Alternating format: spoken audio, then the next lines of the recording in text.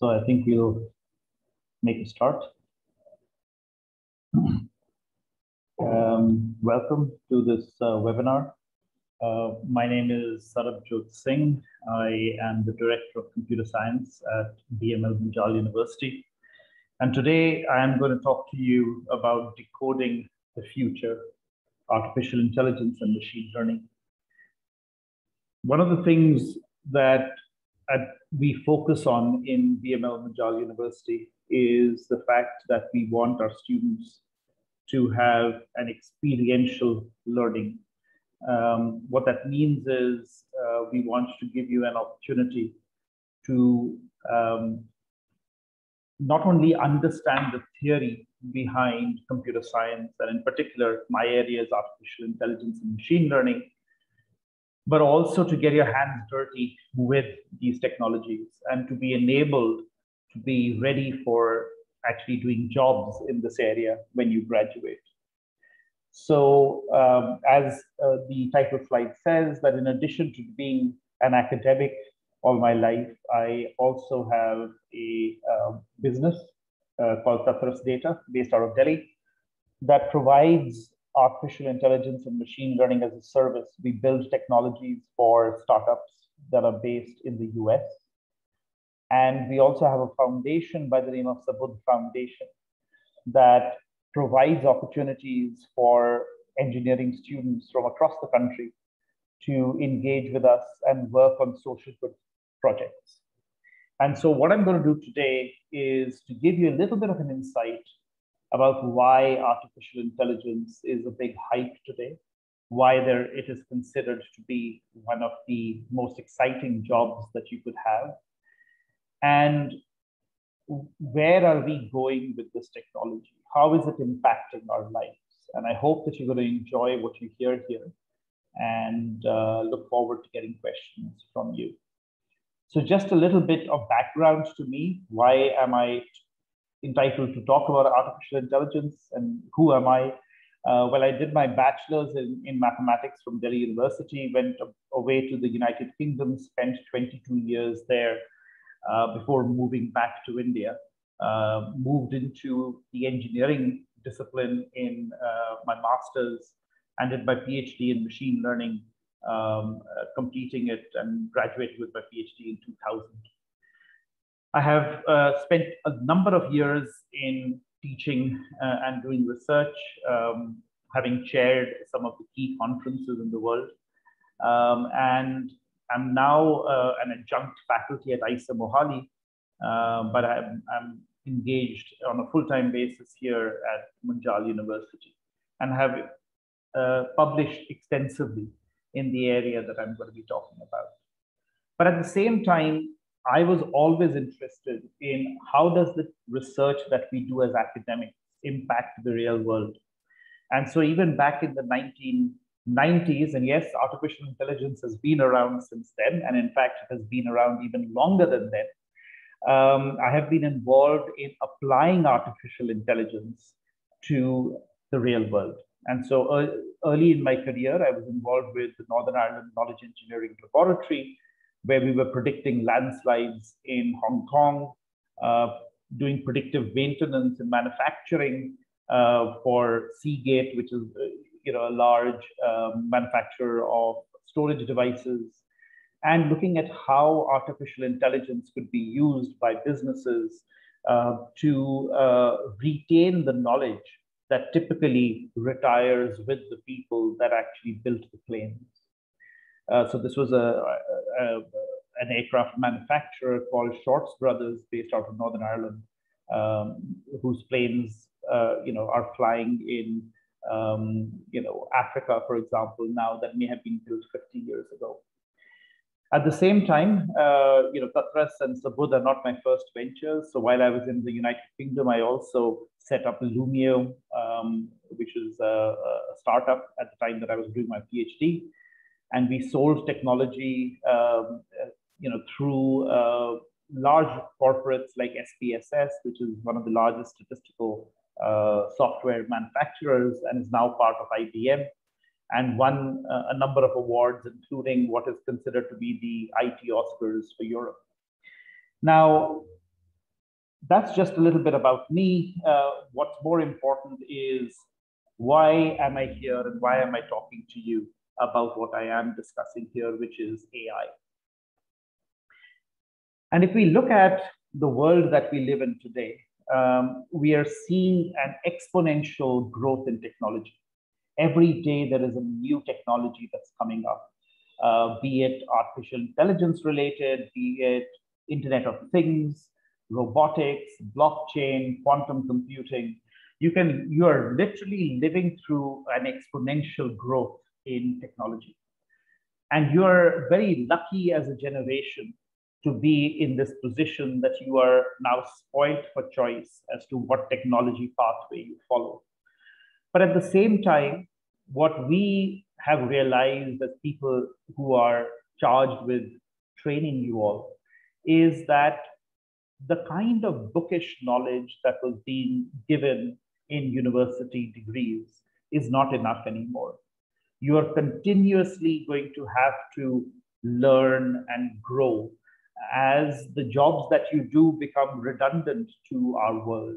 And you're going to have to continue to develop your skills, continue to reinvent yourself throughout your life.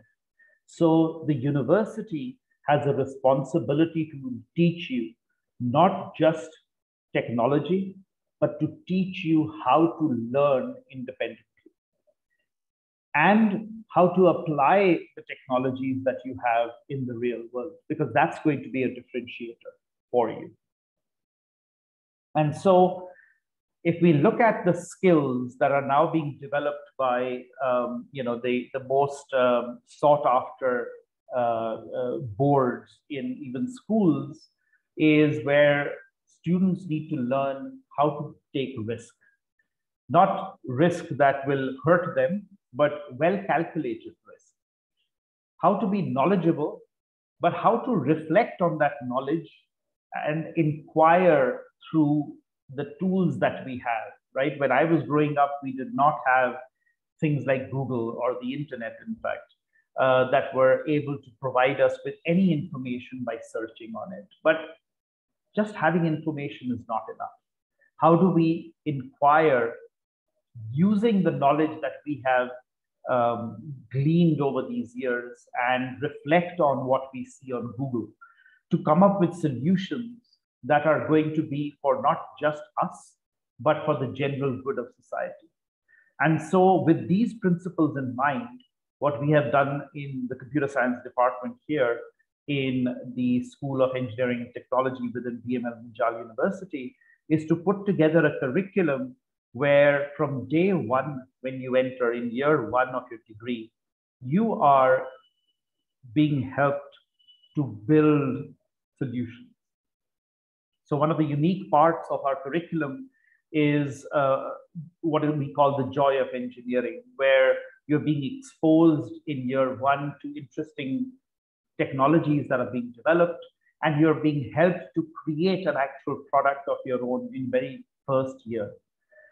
We recognize that one of the things that's happening with all of these emerging technologies is the fact that data is being generated at volumes that haven't been generated before. So in the year one itself, you're being introduced to how to deal with data, how to visualize data, how to understand data, how to use data to create solutions.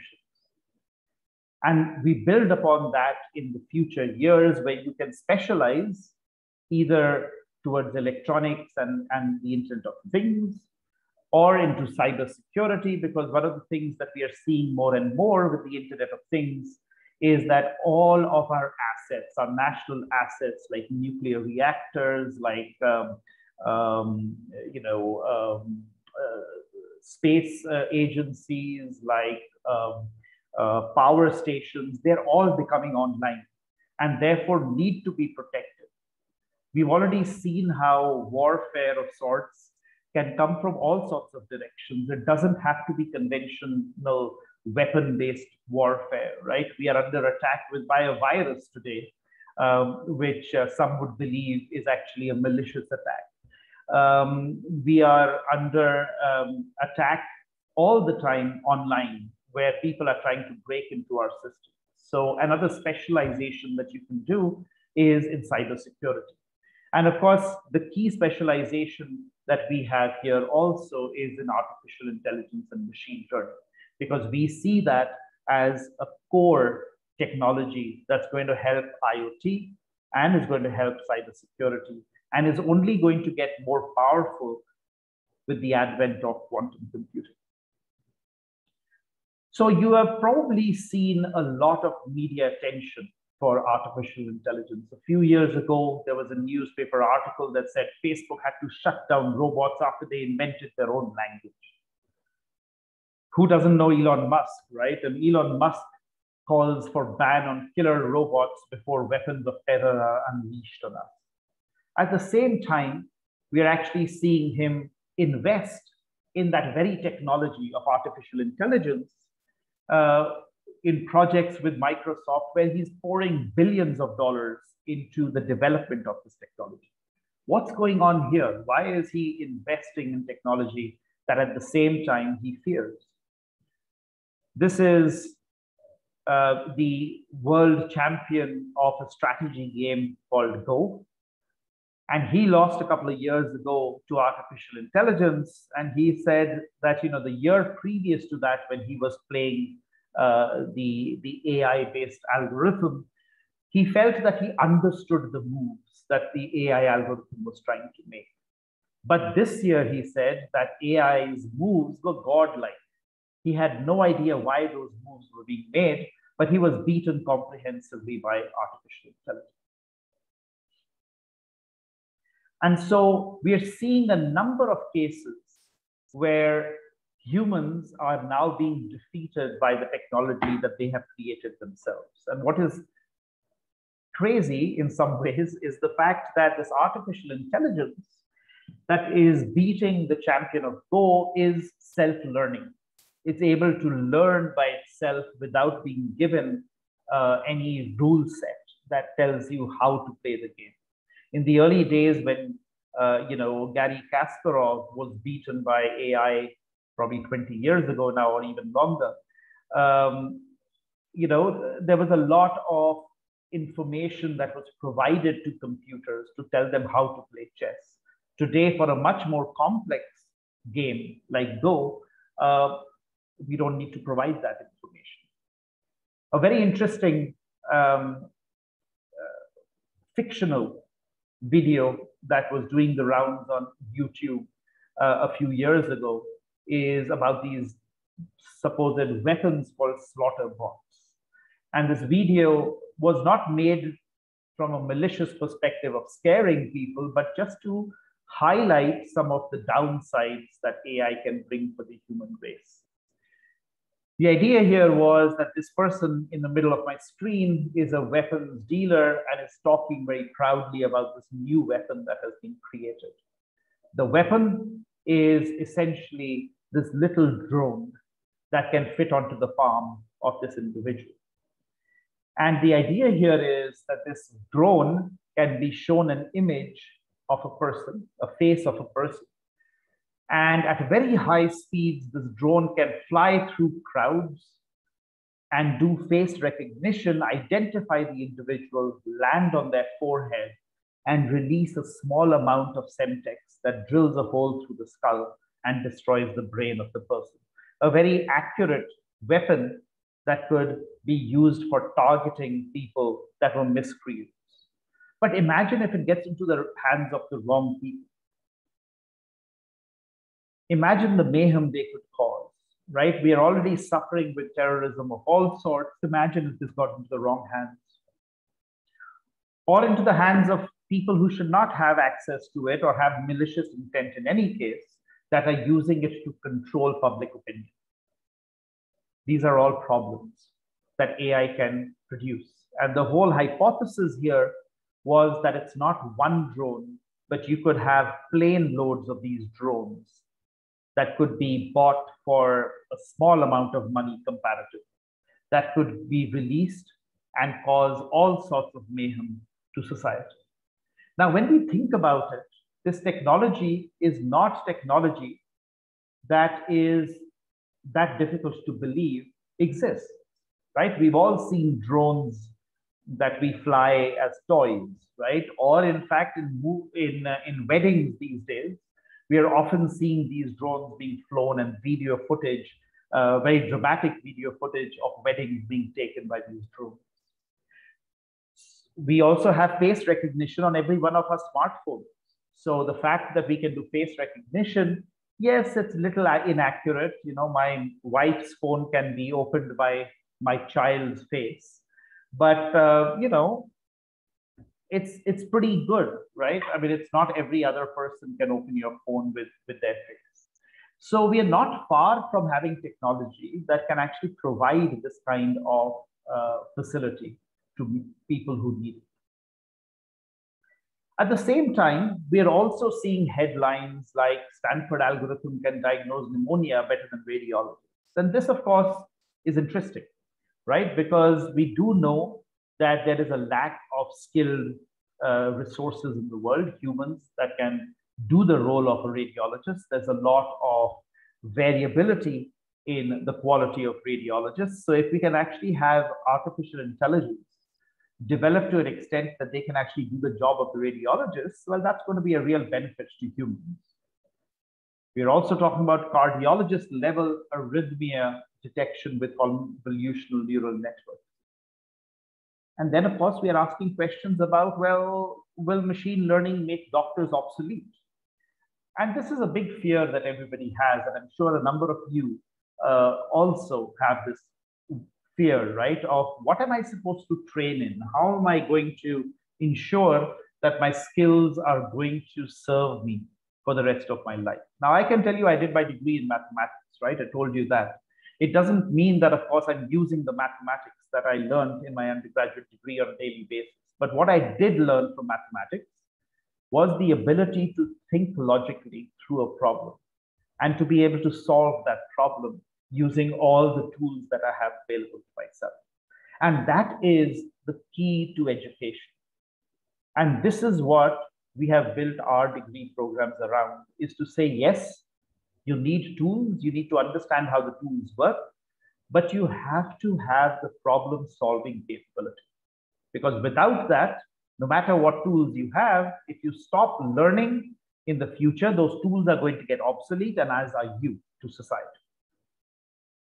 We are already seeing, robots like this one here called Pepper that are making it onto the retail floor in certain parts of the world.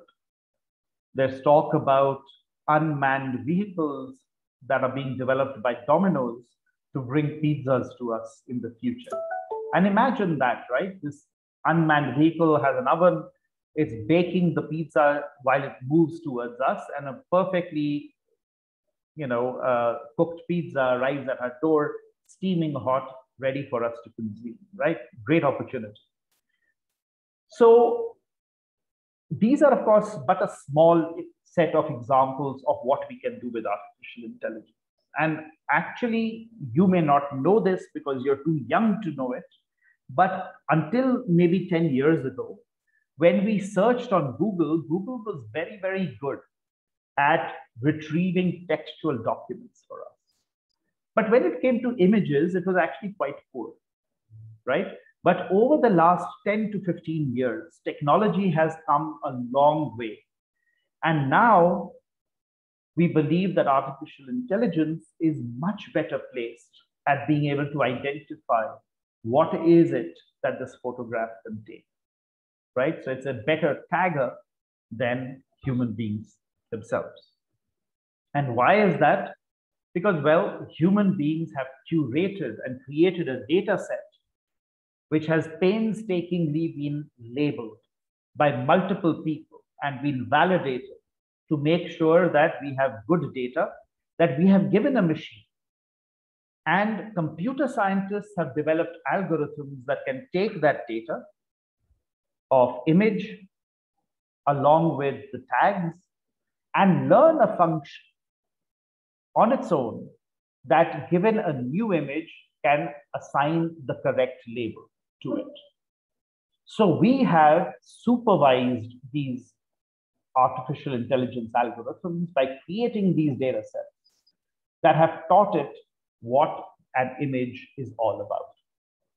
And we've taught it other things too. We have taught them how to understand speech. So you now see, again, you may be too young to remember, but half the time when Siri, in its early versions, was released on the iPhone, it would typically not be able to understand what you were asking, right? And would say, sorry, can you repeat what you're saying?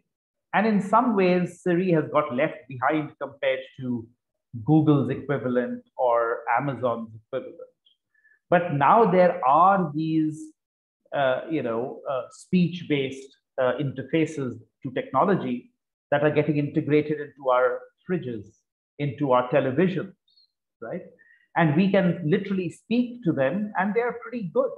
Cortana on our laptops is pretty amazing too, right? So we have made great strides from artificial intelligence, the ability we've given to the machines to be able to understand what we are asking and to do something in response, right?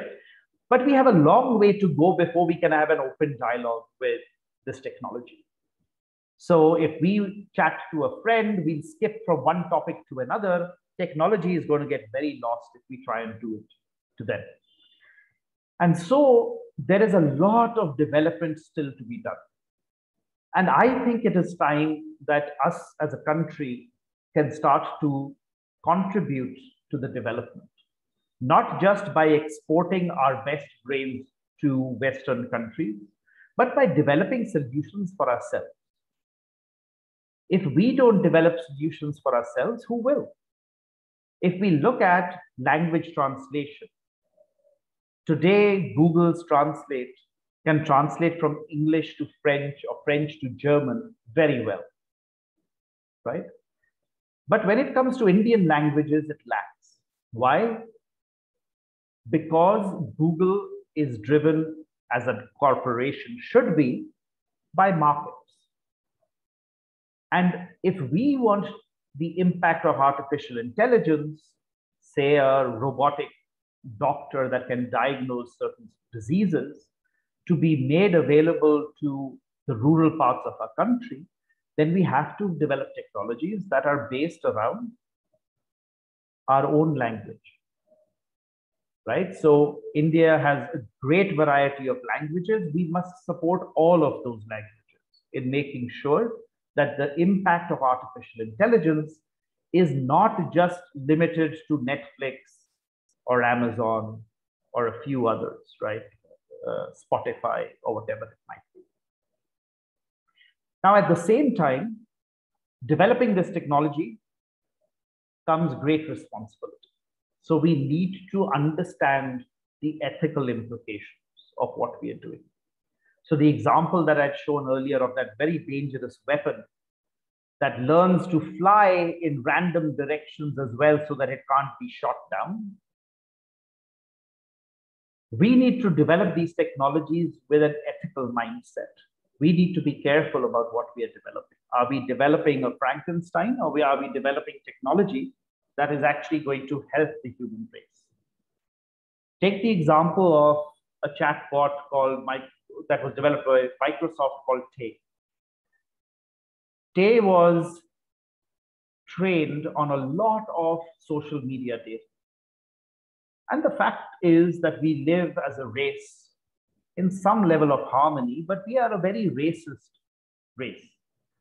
Everybody is being racist to each other, right? Everybody is trying to put the other person down. And so when this Microsoft Tay was trained on Twitter data and other social media data, what ended up happening was that very quickly it started becoming abusive and racist in its conversation. And Microsoft had to pull it down very quickly. So where really are we with artificial intelligence? And why is it that we are suddenly seeing such a huge demand for artificial intelligence and such a huge impact of artificial intelligence as we are seeing today? Where we are with artificial intelligence is that we can make some very nice products. We've seen the recommender system of Netflix or Amazon, right? We've just talked about the likes of Google Home or Cortana and so on that have very good voice interfaces that are coming into cars as well, right? Or televisions, like I said. We have some nice technology coming where we have intelligent refrigerators that can start to, reorder things that you typically have in your fridge that are running out without you asking them to do it. But on the whole, AI systems are poor multitaskers. So they are very, very narrow in their remit and work very well in those cases, but they are very, very far from what we call general artificial intelligence. Now, some of you may know this, others may be surprised to hear that artificial intelligence has actually been around since the 1950s.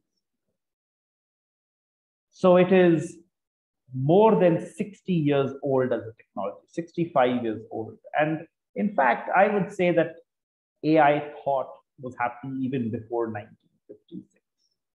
But typically, when we talk about artificial intelligence, we talk about this particular conference that took place in Dartmouth, where people like John McCarthy and Marvin Minsky, who are seen as fathers of this technology, met and started to create a discipline out of this thought that maybe we can make the computer more intelligent and make it adapt to its environment and be more efficient in what it is trying to achieve. The idea being that we can get it to emulate what we consider as intelligent behavior. So 1956, and we are now in 2021. What has changed in all this time that makes it so impressive a technology today?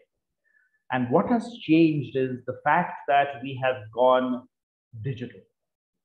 And of course, these graphs are a little old, but I suspect that we have gone crazier now in terms of this exponential growth of data.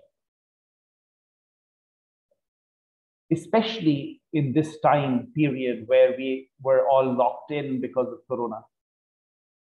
We are actually seeing a huge increase in transactions that are happening online.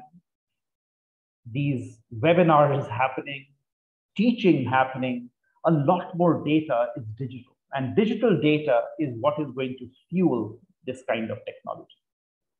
In addition to that, we have now got hardware that can deal with that volume of data. GPUs or TPUs are technologies that initially were being used for graphical processing, but in the recent years, what it's been found is that they can be utilized to very efficiently speed up the training of artificial intelligence from large volumes of data. And these two things put together, along with the algorithms that have been developed, and believe me, neural networks have been developed since those 1950s as well, right? So it's not a new phenomenon, even though a lot of you may have only started hearing of neural networks recently. But the three things coming together of large volumes of data that is digital in nature, hardware that can train complex models, and algorithms that allow the efficient training of these algorithms and these models is what has caused artificial intelligence to actually become a booming area of technology. A few years ago, we talked of big data. Big data has not disappeared. It's just that we don't talk about it as much. It was actually, we are now using that big data, right? And producing all of these solutions that you're seeing in the world today. We're using Uber or Ola on a daily basis, right? They're also using AI for intelligently routing and placing their cabs, right? Every aspect of life, when we apply for a loan, don't be surprised if it's artificial intelligence that's deciding whether you should get a loan or not, right? Many, many applications of these kinds. And what we talk about when we talk about big data is this idea that there is large volume, a great velocity, and a variety of data that is coming our way. So we've talked about volume, right? The exponential growth in data. Why velocity? Well, what's happening now is that machines are now generating a large volume of data because we are living in a world of the Internet of Things. We have sensors, we have satellites, we have drones, all of these things are collecting data. We have sensors being deployed in agricultural fields. And that data is coming to us at a very high velocity, a speed at which we cannot really store it and say, I'll analyze it later. So the algorithms themselves have to evolve to deal with this high volume and velocity of data. And that has been partly what the focus has been since the 1990s, when this technology made its first entry into industry and into our lives.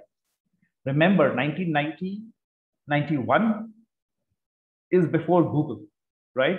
So it's pretty amazing when you think about something like Google that again uses artificial intelligence to give us access to this information that is being published on a minute by minute, second by second basis of the internet, has only been around for 25 years, okay? So what about variety? When I was starting with machine learning back in 1992, data was simple. It looked like this. Data that we use for machine learning either looked like a table where there were individual rows of information, and we had this label, and we were trying to learn to predict whether somebody was a big spender in this example, right? So there is some input, like I said, and an output, and we are trying to learn a mapping between inputs and outputs, right? The input need not, of course, be data that is structured in this way. And that's what has changed in a major way over the last few years. Alternatively, we looked at this kind of time series data, right? So stock prices, cryptocurrency prices. Can we predict what's going to happen next, given the history that we can see here, right? But then in the 1990s, when we came out of the laboratories and started actually applying machine learning to the real world, what we found was data was much more complex in businesses. It was split across multiple tables with relationships. And so in the 1990s, when machine learning came out of the laboratories, it was referred to as data mining. You may or may not have heard of this term, data mining. It was coined by someone called Rakesh Agarwal, who worked for IBM Research Labs. And, you know, what we did in the 1990s was majorly looking at ways of taking data that was complex and representing in this way so that we could apply our algorithms there. And then, of course, there was machine-generated data. The internet happened, lots of textual data, graph data, right? The whole World Wide Web, where nodes are documents and they're connected to other documents. Or telephone records can be looked at as a graph. When we hear about the fact that there are many people that take large loans from our public sector banks and then spend it and run away from the country, we bring in forensic accountants to analyze that data. They're looking at transactions where the nodes are companies or people that have been paid by this organization. And they try and figure out where has the money gone. We have satellites. We now have warfare happening that looks like a video game, where people in a battlefield are wearing helmets that have a screen that is giving them minute-by-minute information from drones that are flying around, right? There's real-time video feeds that are coming in.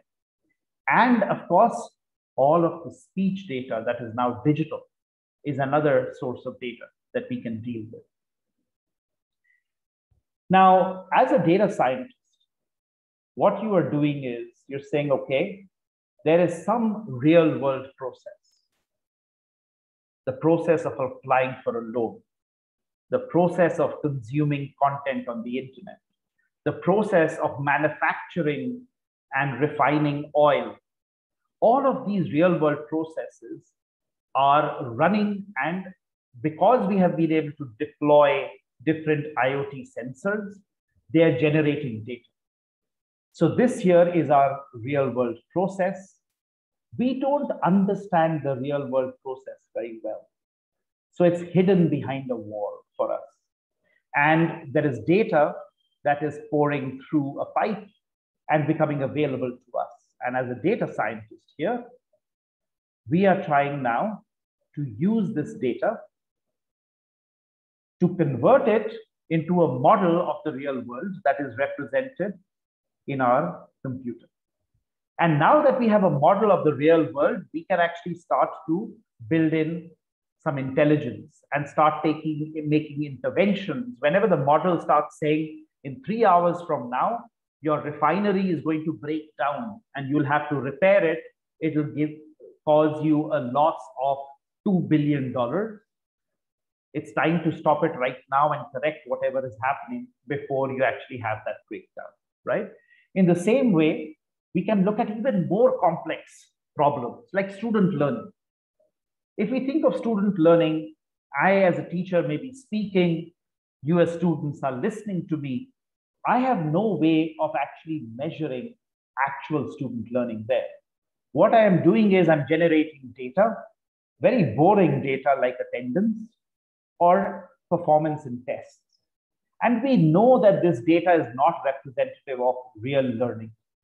What we truly want to learn is topic level proficiency. Have you understood each of the little topics in the subject that I am trying to teach you? And if you're proficient in these, then I can build on that and give you a more complex problem to learn. Movie recommendations. How do I put in front of somebody movies that they're going to enjoy? What do I have from people who are consuming my movies? I have ratings. Ratings on themselves doesn't tell us very much. What we want to know is, what are the preferences of users? But today, nobody really wants to tell you things directly. They would rather start consuming, and the assumption is that based on my consumption patterns, you should automatically be able to learn what my preferences actually are. We look at communities, right? Social media. How does my community evolve? All I can see is connections between people. What I want to understand is, what are the communities that exist within my social network? What is the likelihood of one person connecting to another one? Facebook is always recommending people to you, or Instagram is always recommending people to you. LinkedIn is always recommending people to you. They're using artificial intelligence to even do that. Think about documents. We have so many documents and we want to understand what this document is about, right? If I want to recommend a news story to you, or if I am a business and you're coming to my website, I want to figure out what should I give you and build a recommendation algorithm that can figure out what you would like to consume. All I've got is words in the document. What I want to understand is the semantics behind the words. What do these words mean? Remember, words and natural language is very ambiguous. If Shashi Tharoor was giving this talk rather than me, even if he was using my slides, he'd be using a very different vocabulary, right? Now, if we got his recording of the same talk and my recording of the talk, and we tried to analyze that, computers would put up their hands a few years ago and say, hey, these two are completely different, even though we've actually given a talk about the same topic. AI has evolved. And I want to give you an example of how AI has dealt with this situation. So a few years ago, a model called word2vec was created, where every word was, we were able to take a word and associate it with some coordinates, right, in some space. The problem that computers used to have when that was not done was the fact that if it had three words like toad, frog, and tiger, it did not know the difference, or the distance between toad and frog was much less than that between toad and tiger. To it, it was just a set of characters. What AI researchers were able to do with the word2vec model was to actually plot every word like a number, using numbers. And so you know that once you have coordinates for something, you can calculate the distance. So if we look here, we can see France, Hungary, Luxembourg, China are all countries, and so they're much closer to each other than horse, dog, wombat, toad, monkey, frog, and wolf, right? And so now we are actually able to compare words and say, you know, this word is very similar to this other word. So the idea here is that if Shashi Tharoor gave a talk and I gave a talk, and we look at the words that were used by both of us, now that we can map all those words into a coordinate space like this, we'll be able to figure out that both of us were actually giving a talk on artificial intelligence, right? And very interesting, right? We always talk about the fact that with words, we can't do algebra. We can now. So one of the examples that the researchers used was to say, if we take the coordinates of king, we subtract from that male, the coordinates of the word male, and add in the coordinates of female, what we get are the coordinates of queen, which is pretty impressive, right? So essentially, what we do with artificial intelligence, and of course I am biased, right? Because this is an area that I've been in for almost 30 years now. Artificial intelligence and machine learning folks tend to solve problems that are difficult for other computer scientists to solve, right? And that is the big message that I want to give you. Now, what are the kinds of problems that I have worked on? And therefore, as you know, I'm part of BML Munjal University's computer science department. Our students get exposed not just in lectures, but we also have practice schools in year 1, 2, 3, and 4, right? So you're actually taking on projects and you're learning practice schools in year 1, 2, and 3. And then in year 4, you can actually go and spend time working on a project along with either a company or along with faculty. and go deeper into developing these skills that you need. So what are the kind of problems we worked on? We worked on using weather data to predict how much power is going to be generated by a wind farm. This was for a European client of ours. We built platforms for trading, so in financial trading. We have built platforms for cryptocurrency trading, in addition to energy trading and other kind of financial products. We built chatbots. We've even built systems that can improve the quality of education. So, a nirvana for us, and I'm a great believer that if we use technology well, what we have learned over the last year and a half of the pandemic as we've been teaching online, we can achieve something amazing that we can't achieve in a physical space, which is personalized learning for every student. Every student is different. And when we talk about having personalization or recommendation of what entertainment we should have, then why can't students have the same during education? In fact, one of the things that we are working on in the computer science department is to make learning fun, to make it enjoyable, so that every student, if you enjoy what you are doing, you're obviously going to excel it, right? And so adaptive learning systems are systems that try and understand from the interaction with students, what have you understood? What have you not understood? Where do you have misconceptions? Can we give you more content that helps you clear those misconceptions? Worked with retailers, where retailers are looking to optimize what products they put in each of their stores. Recommending fashion items. So some of the recommender systems that we've developed are now working for shops like Marks and Spencer's or Topshop and big brand names. How do we build these systems? This is what we want all of you to learn when you come here. Reciprocal recommenders in the job market, right? So whenever there is a job that is to be applied for, we are looking not just at are the skills of the individual going to fit with the job that is being advertised, but we are also looking at, is the job, the company that the job is advertised in, is that a good fit with the desires of the individual, right? All using artificial intelligence. So there is very little aspects of our life where artificial intelligence is not affecting us. But of course, that's all about business. And as a friend of mine, Rajdhani, said many, many years ago when he left Accenture and decided to work for social good, he said that I'm sick and tired of making money for rich people and making rich people richer. And today, the world needs artificial intelligence, not just to make businesses more efficient, but to also save our world. It is a core technology for that. You may or may not have heard of the United Nations Sustainable Development Goals.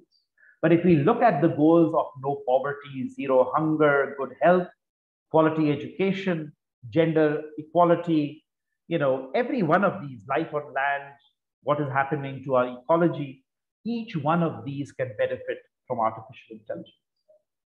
Our world needs us at this point, and we need to work with it.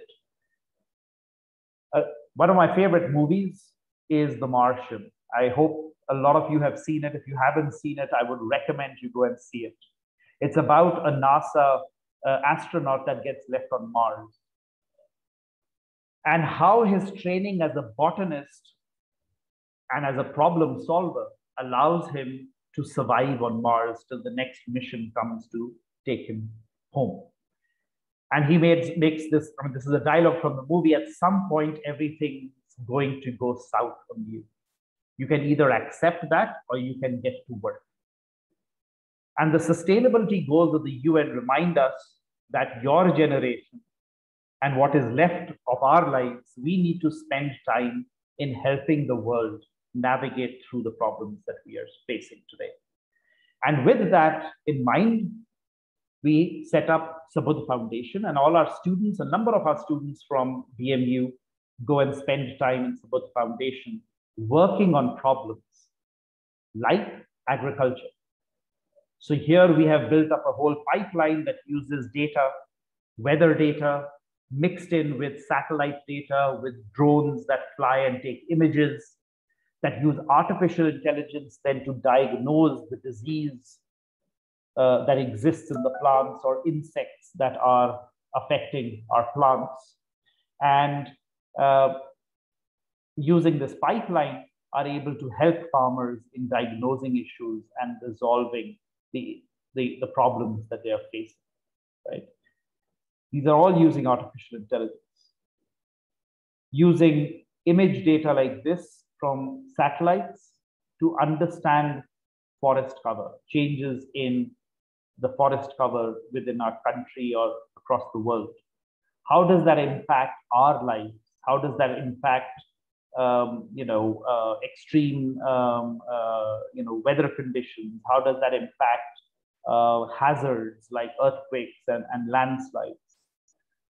We worked with road safety, trying to understand how can we, this is again from our drone stitched together, manually annotated information on how can we improve the safety of crossroads. We are working with the Kalgidhar Trust, which is an NGO that creates a lot of rural schools in North India, in Himachal, Punjab, Haryana, and Rajasthan, I think, primarily.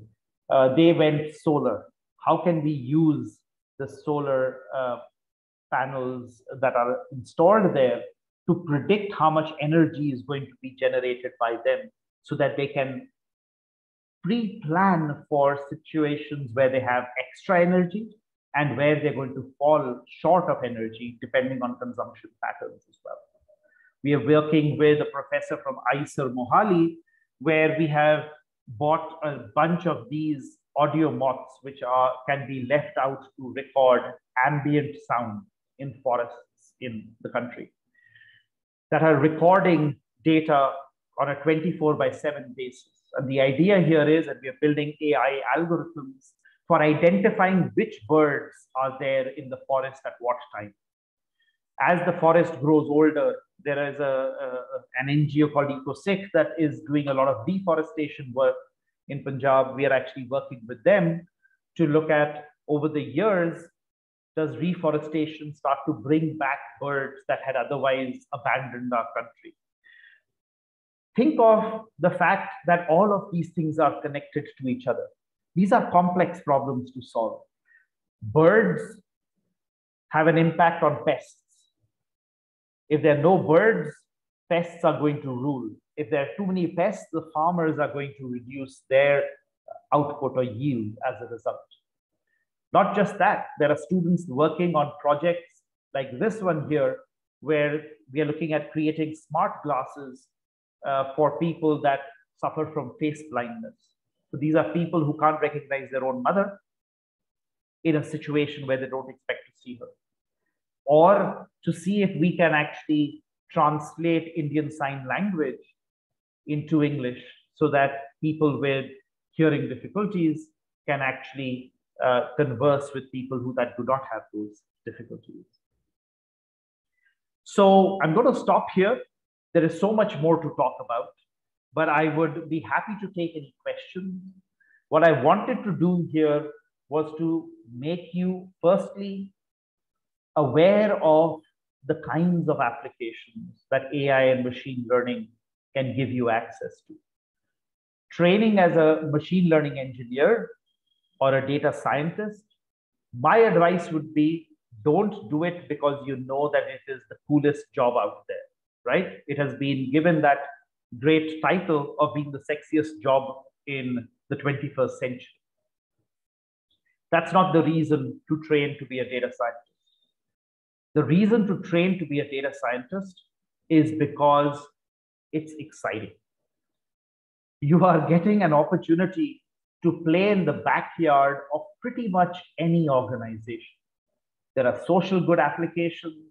There are applications that are oriented towards business efficiency. But at the same time, you need to be excited about playing with data. And the only way of succeeding as a data scientist is that you enjoy problem solving. In today's world, problem solving has to utilize data because we are getting very, very good with generating data. And if we are generating data and not using it, it's like not using a natural resource. Today, whether it is oil or whether it is data, it's the same thing. They're very, very important aspects of our life, right? So using that data, knowing how to use that data is very, very important.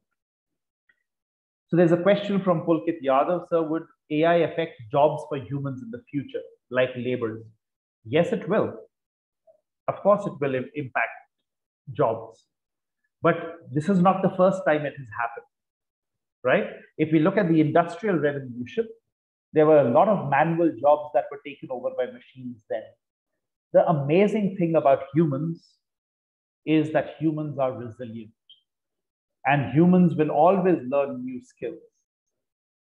And so I'm going back to my favorite slide here of Matt Damon in The Martian, right? To remind you that when the going gets tough, the tough get going, right? And so as humans, if you think there is any job that is safe, forget it, right? We've just seen radiologists in a few years. We may well be depending on AI to do the work of reading the images. But we will still need doctors to make logical decisions using the percepts that they're getting, right? So the artificial intelligence, what is happening here? Our machines have sensors, just like humans have sensors. We've got eyes, we've got ears, we've got our tongue, we've got speech, we've got, that's more an actuator, we've got our skin, right? And through all of these sensors, we perceive the world and collect data. We process it in ways, and then our brain makes decisions based on that, using a lot of common sense knowledge. Humans do not have the same bandwidth to consume data as machines do. We do not have the same processing power as machines do, right? So if we put machines and pitch them against humans, machines will definitely win on that side. But today, technology is not where it needs to be, where machines can do the kind of logical inference that we can do from data that is represented in the right way for us. So for a very long time, high-skilled jobs are secure. So my only request to you all is that don't underestimate yourself. Make sure that you skill yourselves to be the people who disrupt the world. Be the people that take certain jobs away because your jobs are secure. And then, of course, there will always be opportunities to reskill people and ensure that we still live in a world that is fair, right? So people who are going to be doing brain-numbing jobs, you know, jobs like call centers that have been a huge boost to the job market in India. They have a positive side to them and a very negative side. The amount of thinking that a human has to do in those jobs is very limited. The majority of time, questions that are being asked, I read a statistic somewhere that said 80% of jobs, questions asked in a call center are actually repetitive. So if you have a repetitive kind of job where you're being asked the same thing over and over again, it's a job that's destroying your own brain cells. We need to save people from those jobs. We need to skill them in ways. We need to change the education system so that we can actually make thinkers out of everyone, problem solvers out of everyone, right? And so I will not hide away from the fact that, yes, AI will take jobs, but it's going to generate a huge number of jobs for your generation. And so skill yourselves in AI, understand it, skill yourselves in the emerging technologies, and be the innovators and the disruptors. Otherwise, you're like sitting ducks. You're waiting for technology to be developed in the West, where they'll come and take your jobs away. Right? That's no fun. Are there any other questions?